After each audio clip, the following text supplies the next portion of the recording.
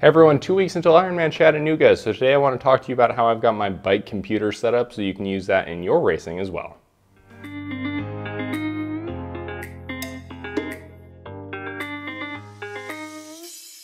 Hey everyone, Justin here. You're on Justin Does Triathlon. So I've got 2 weeks left until Ironman Chattanooga, and Hurricane Florence is keeping me inside on this weekend. So today I want to talk to you about how I've got my bike computer set up, what works really well for me. Hopefully you can use some of that information to set yours up as well. Some of this information is Chattanooga specific, but I'm also going to share with you the strategies that I have so you can apply those to your races. I'm going to go ahead and mount this guy onto the bike and we can go over there and take a look at it, and I'll walk you through it all. All right, great. So I've got the Wahoo Elemnt Bolt mounted onto my bike. Just for a little bit of perspective before we dive in too much, the bike is a Felt IA14. This water bottle solution right here is an XLab Torpedo, and then mounted on top of that is my Wahoo Elemnt Bolt. The Wahoo Elemnt Bolt is kind of cool because I can see a total of 9 different pieces of information on this main screen at once, and then I can zoom in to really focus on certain ones, which is something I'll dive into. So this main data screen is what I'm staring at the majority of my time. I also have 2 other screens set up. I have this climbing screen, and then next I've got a map which is showing the current course I'm on, as well as my heart rate data, which is something I'll get to in a little bit. So the Wahoo Elemnt Bolt can show 9 different pieces of information at one time, and the 9 total that I've got set up: my current heart rate, the current miles per hour that I'm biking at, the current grade of the road that I'm on, my lap average heart rate, a chart of my heart rate distribution going from zone 1 to 5 for the total amount of time that I've been working out, the total amount of miles I've biked, the total amount of time I've been biking, the current temperature, and then lastly my overall average miles per hour. I don't look at all of this when I'm biking at all times. I have my element zoomed in right around here. Next piece of information that's important to know is I do not use a power meter. So this right here, this BPM, is extremely important to me. Because I'm not using a power meter, every piece of information related to the amount of power I'm putting out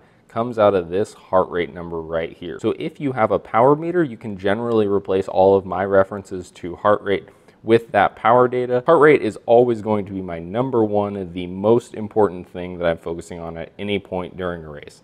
Because I'm doing Ironman triathlon, it's super important that I don't overexert myself in the beginning. If you're doing, say, sprint or Olympic, you might focus a little more on your average speed and let yourself suffer a little more, but generally most athletes need to know how much power they're putting out, either through a power meter or a heart rate. Next up is my miles per hour, and honestly this is something that some people just don't display in an Ironman because that power meter or heart rate information is more important and it says more about what they need to know. But for me, I like to feel confident in knowing I'm easily going to make the cutoffs and know broadly where I'm at, so displaying that MPH and letting myself know roughly where I'm at is really nice. So next up is grade, and this is essentially showing my percent grade in real time. I've noticed the Wahoo Elemnt Bolt has about a 5 to 10 second delay before it actually adjusts the grade, but overall it's really helpful to know where I'm at with the hills. So the thing is, depending on your course, this may or may not be super necessary. My course, Ironman Chattanooga, has a ton of false flats where it'll look like you're essentially on a flat road, but it'll actually be 1 or 2%. And then you get a little hill, and that hill looks like it might be only a 1 to 2% hill, but now it's actually 3 or 4 or 5%, and it's really easy to overexert yourself. So now if I wanted to zoom out a little bit, I can see my lap BPM and my heart rate zones. So the cool thing about this lap BPM is it lets me see the average heart rate for my current lap. So I have a rolling 20-minute lap, and I use that for a couple of reasons. One, the Elemnt Bolt actually beeps every 20 minutes at me, which is really nice because it reminds me to take my nutrition. So I use a liquid nutrition from Tailwind right there. That's really cool because it's a nice reminder to me that 20 minutes have elapsed. I need to be drinking about 1/3 of my bottle if I haven't. Secondly, it's also a nice average so that I can see where I'm at for the last 20 minutes of heart rate. So if I've been climbing for the last 10 to 15 minutes, I know my heart rate is a little bit high.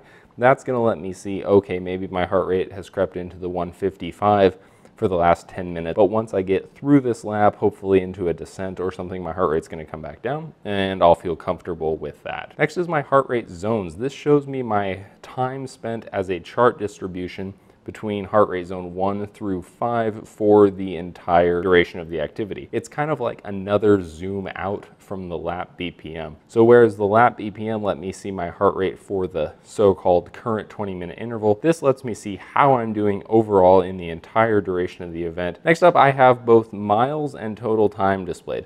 There's going to be people who say, you know, there's no reason to have miles displayed because there's markers on the course. The thing is though, maybe you don't remember whether that last marker was 3 miles ago or 9 miles ago. And if something's going wrong with your nutrition and you need on-course nutrition or whatever, I really like to have that information at hand and just see where I'm at. Next up is total time. It's important that you choose total time and not active time compared to how a lot of people keep their bike computers on workouts, because in a race, your total time is all that matters. So if you stop at an aid station, if you need to use the bathroom twice, whatever, your active time might be 5-10 away from your real time. If you're the type of person who's concerned about making cutoffs, that can definitely come back to bite you. Next up, I zoom out all the way and I can see a couple more pieces of information that I don't get into much. Heat directly affects the amount of power that you're able to put out. So I won't use this information to change the amount of power that I'm putting out. I'm only using the heart rate. But if I'm 5 hours into a ride and I'm just not sure why I'm not able to put out the speed for the amount of BPM that I'm putting down, I'll check that temperature and, oh hey, it crept up to 95, but it only feels like 80. That's the reason why. And then secondly, I like to have an overall total average miles per hour because I can use that average MPH mixed with my total time to give myself a predicted finish. A couple more quick screens I want to go over real quick. This is my climbing screen. So this is going to show me an elevation profile for the course and where I'm at on the course, as well as my current BPM.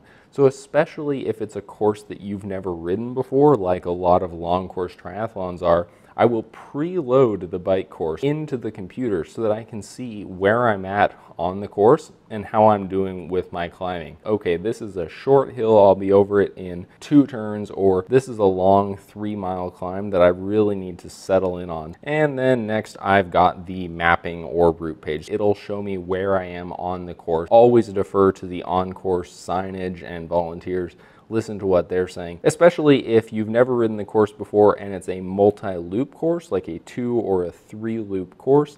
If you have a sense of where you're at on the course, you might remember, oh hey, there's a really bad descent coming up around this corner. There's a hard climb that I need to remember right at the southernmost tip. Giving yourself that little bit of information, in my opinion, becomes useful. It's nice to have it and never need it versus the alternative. I've got my heart rate listed, so again, no matter what, if I've got one piece of information, it's either heart rate or power, and I always have access to it.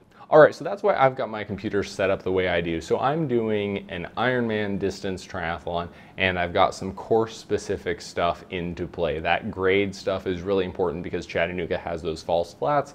If you are doing something like Florida, which is really, really flat, obviously you can skip that. But ultimately what it comes down to is really put yourself in the mindset of being on the bike and focus on trying to envision what you're gonna need, why you're gonna need it, and when you're gonna need it. So really getting the time in on your bike ahead of time, nailing in what you need on race day versus just on a training session is really, really important. If you guys have any other questions about why I do what I do, feel free to leave them in the comments down below. I've got 14 days as of today until Ironman Chattanooga, so a bunch more videos coming over the next 2 weeks talking about my nutrition, my full bike setup, travel to Chattanooga, and my race strategy for Ironman. Hope you guys have a fantastic rest of your day. If you've got races that you're coming up that you're training for, I hope you freaking kick ass in those as well. And if you're gonna be in Chattanooga, feel free to say hi if you see me or in the comments, because I love to chat with people. All right, have a great day, everybody. Go do some kick ass training of your own, and I will see you on the next one.